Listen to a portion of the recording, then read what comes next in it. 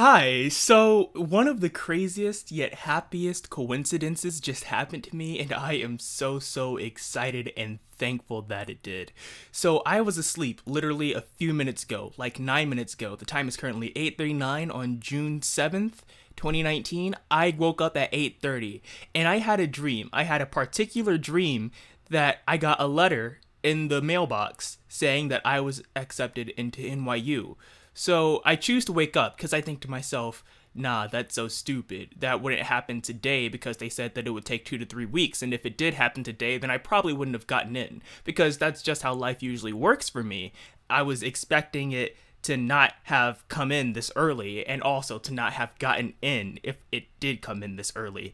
So I wake up and I check my email just to be sure because why not, and I just got accepted into NYU Precollege from July 7th to August 16th. I am literally speechless.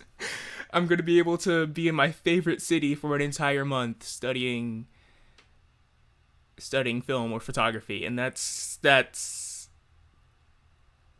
I am so thankful. I'm not recording right now because it's cloudy, the lighting isn't good, it's hot, and I don't have any I just woke up. But I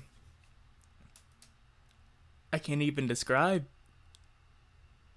how crazy this feeling is. It just what are the chances that I had a dream about it right before I woke up?